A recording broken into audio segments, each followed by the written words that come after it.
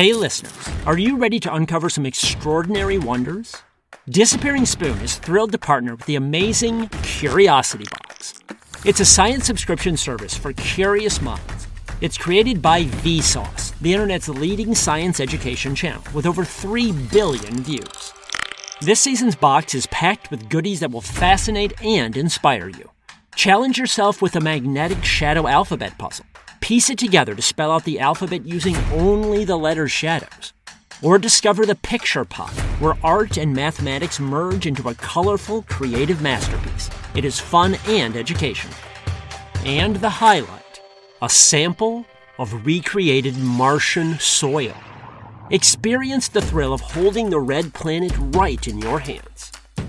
Don't miss out on this unique adventure. Subscribe to Curiosity Box now and celebrate the incredible achievements of science. For 50% off, use the offer code SPOON at the-curiosity-box.pxf.io/disappearing-spoon. That's offer code SPOON at the-curiosity-box.pxf.io/disappearing-spoon for 50% off today. Unbox the mysteries of the universe with Curiosity Box. When Ronald Fisher offered a colleague a cup of tea that afternoon, he was just being polite. It was the 1920s in England. What could be more chummy than a nice cup of tea? Fisher had no idea he was about to kick up a big fight. And he had even less of an idea that his simple offer of tea was going to help remake modern science. But sometimes, that's just how history works. The smallest, most inconsequential thing ends up being revolutionary.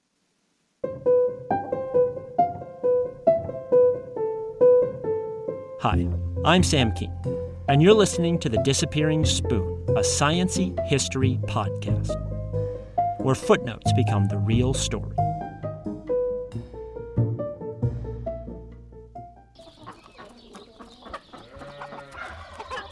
In the early 1920s, Ronald Fisher worked at an agricultural research station north of London.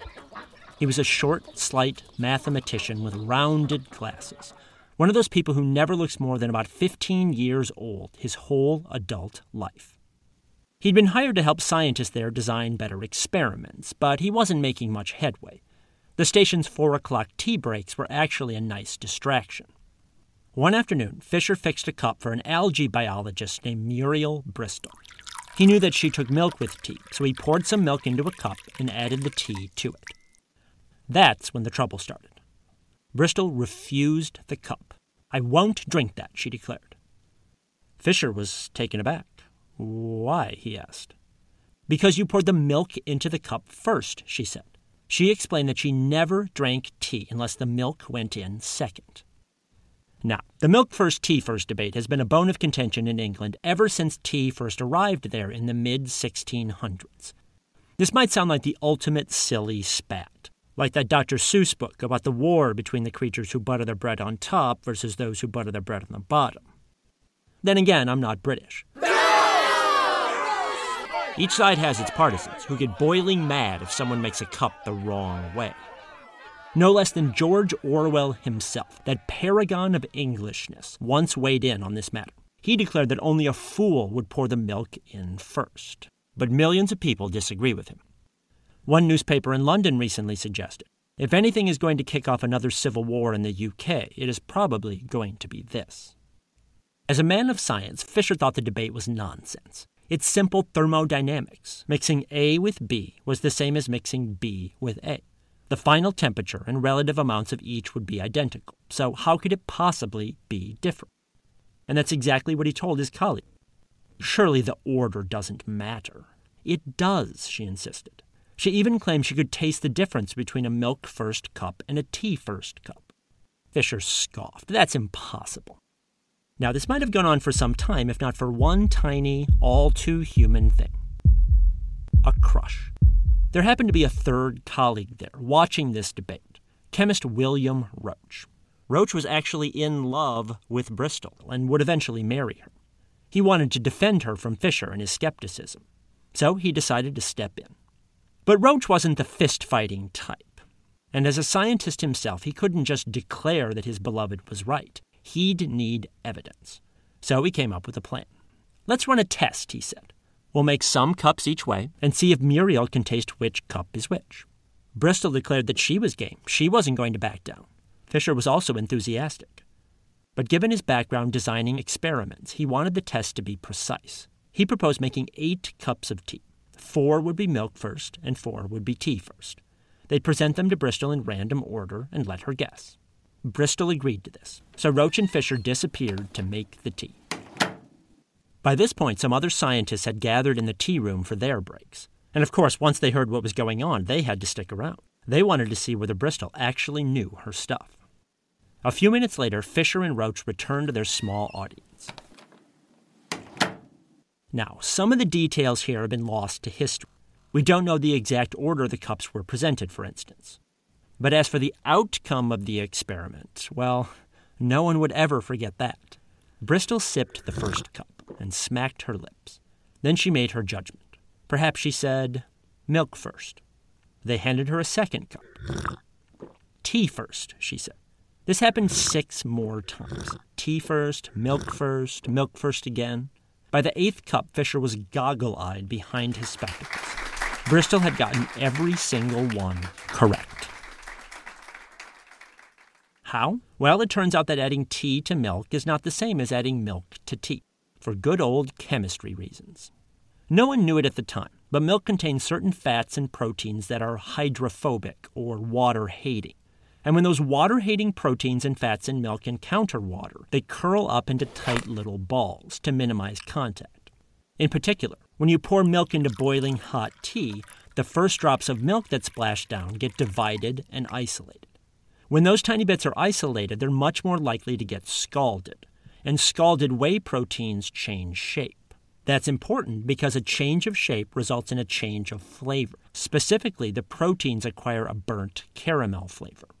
If you've ever been to Europe and had ultra-high temperature pasteurized milk, that's the flavor you might have noticed. It tastes a bit off to Americans, but it's a simple consequence of raising the temperature past a certain point.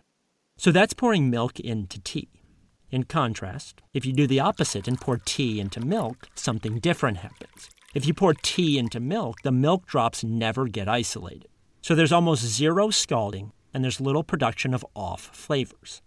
As for whether milk first or tea first tastes better, well, that depends on your palate. But Bristol's intuition was correct. The chemistry of milk ensures that each way tastes distinct. So Bristol's triumph was a bit humiliating for Fisher. He was proven wrong in the most public way possible. But the important part of the whole experiment is what happened next.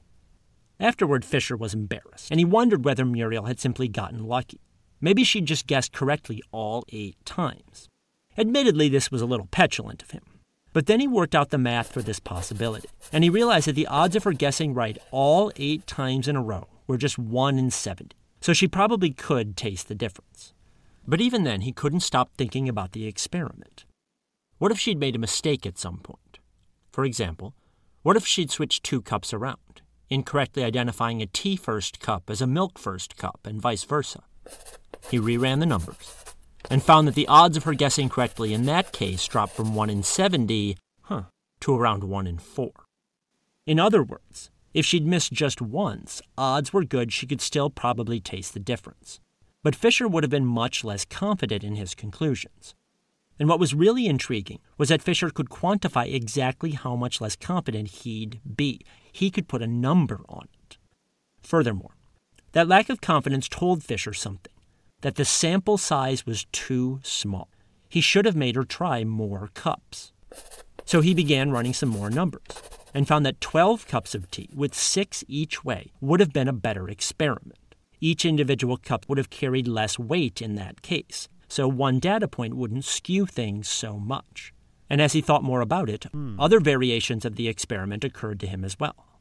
For example, he could use random numbers of tea first or milk first cups. He explored these different possibilities over the next few months. Now, this might all sound like a waste of time. After all, Fisher's boss wasn't paying him to dink around in the tea room. But the more Fisher thought about it, the more the tea work seemed important. You see, in the 1920s, there was no standard way to design a scientific experiment. People rarely had controls, and most scientists analyzed data pretty crudely. Fisher had been hired to design better experiments, and he realized that the t-test pointed the way. However frivolous it seemed, the simplicity of the test clarified his thinking. It allowed him to isolate the key points of good experimental design and good statistical analysis. He could then apply what he learned in this simple case to messier, real-world examples, like isolating the effects of fertilizer or weather on crop production. Fisher published the fruit of his research in 2 highly influential books. One of them, The Design of Experiments, introduced several fundamental ideas that scientists worldwide still use today. These include the null hypothesis and the idea of statistical significance. And the very first example in that book to set the tone for everything that followed was Muriel Bristol's t-test. Now, all this would be pretty cool by itself. How an afternoon tea revolutionized modern science, secretly influencing how every lab in the world works today. But there's another lesson lurking here, one that's a bit painful to acknowledge, since it strikes at a sore spot of modern science. It involves a so-called replication crisis in psychology. Over the past decade, dozens of gee-whiz studies in psychology have been exposed as bogus. One study found that viewing pictures of old people made you walk more slowly afterward.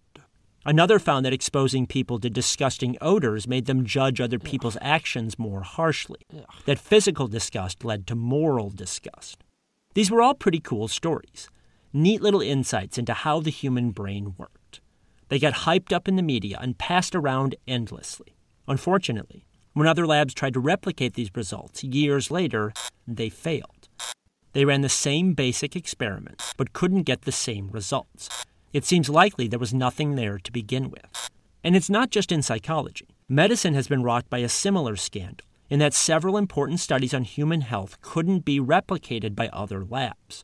Scientists are still trying to come to grips with what went wrong. But we can trace much of the problem right back to Fisher in the tea room. Most of the dubious studies had very small sample sizes, for instance, something that Fisher had warned about. Fisher was also clear that his statistical test didn't prove anything. You had to run experiments several times, independently, and use your judgment to see if the results made sense. But Fisher's work was so influential that scientists forgot his caution. They ran their numbers, and if they passed Fisher's test for statistical significance even once, they considered this absolute proof and hurried to publish. As a result, many scientists ended up reproducing the very problems Fisher was trying to fix. They had poorly designed experiments with small, unrepresentative samples, and they misinterpreted their own data. Science could have saved itself a lot of trouble in the long run by paying a little closer attention to that afternoon tea test. After his stint at the Agricultural Research Station, Fisher would go on to become highly influential in biology. His most notable achievement was helping to unite the gene theory of monk Gregor Mendel with the evolutionary theory of Charles Darwin. Unfortunately, to his discredit, Fisher also got entangled in the vile eugenics movement, and like many people then, said some pretty nasty things. But his biggest contribution to science remains his work on experimental design. We haven't always heeded his lessons, but the reforms he introduced are so ubiquitous, so widespread, they're all but invisible nowadays, the sign of a true revolution. Not bad for a guy who couldn't even make a proper cup of tea.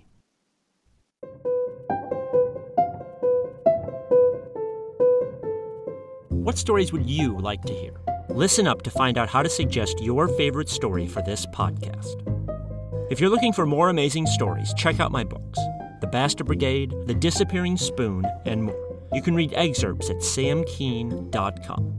There, you can book me as a speaker as well. I give talks worldwide at schools, colleges, libraries, museums, and more. Or if you just want to say hello, I love hearing from fans. Visit samkeen.com/contact to reach me, or follow me on Twitter at sam_keen. If you like this podcast, please subscribe in iTunes, Stitcher, or other places. Also, pass the word along to friends and family. Word of mouth means a lot. Most important of all, you can donate at Patreon or samkeen.com/podcast to keep this show going, whatever amount you choose.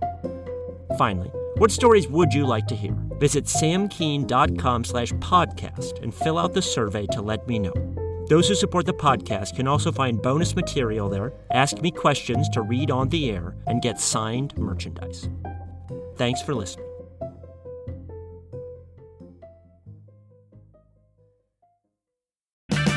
Get 15% off a set of BrakeMess Select, Select Pro, or Import Direct brake pads and 2 rotors now at O'Reilly Auto Parts. Oh, oh, oh, O'Reilly